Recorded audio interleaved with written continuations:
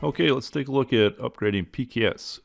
The steps that we're going to show here have time-lapse applied in a couple of spots just to speed up the recording, but we haven't omitted any of the steps that you'll take.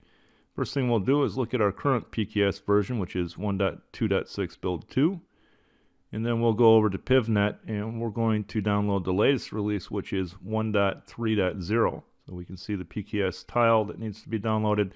And we'll also need two CLI tools, the kubectl and the PKS CLI, that are specific to this release. Once we've downloaded those files, we'll move on and look at the abbreviated release notes, as well as locate a stem cell file that we'll also download.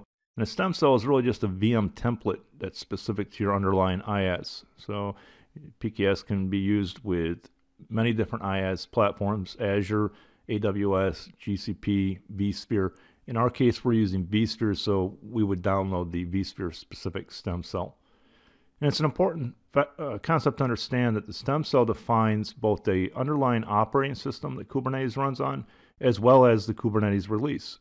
When we do an upgrade, we are going to be upgrading not only Kubernetes, but the underlying OS. And that's important because there may be been a CVE for the OS and or for PKS or Kubernetes. So by updating all three components at the same time, we address all possible CVEs.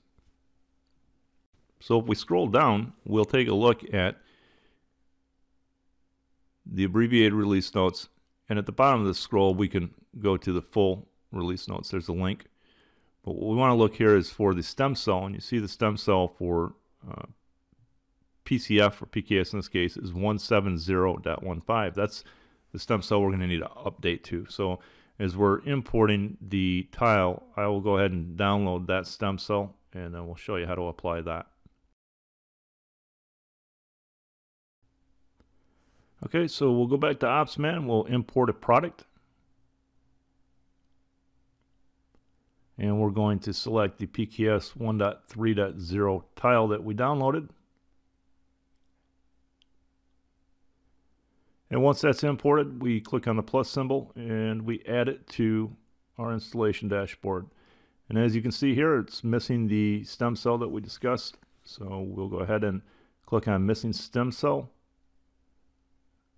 And then we'll click on import stem cell.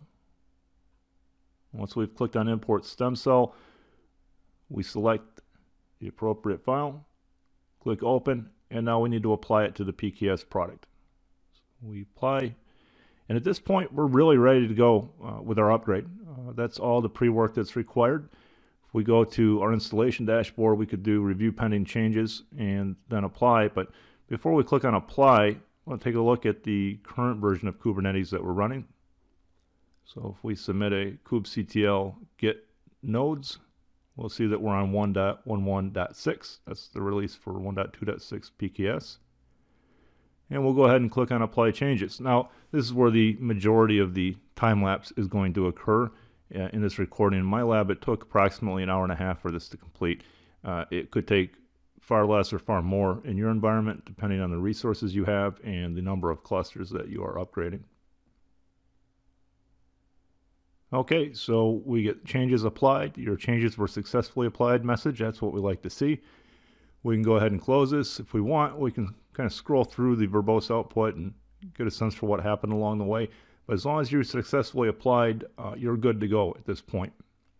And if we click on the installation dashboard, we'll see that we are now green tile 1.3.0. And that's it. That's all there is to upgrading PKS. Let's go ahead and take a look at our Kubernetes clusters now and see which version we're running on.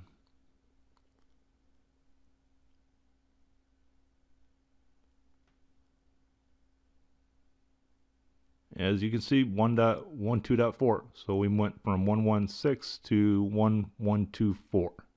In my mind, this is really the easiest way on the market today, or available, to address the challenges of upgrading your PKS, or I'm sorry, your Kubernetes clusters in production. You think about all the steps that are required to validate and test the operating system, the settings, the Kubernetes release itself, and then in combination together, then applying it to your production workloads. All of that work is done for you, and it's completely automated. So thanks for watching. I hope it was useful.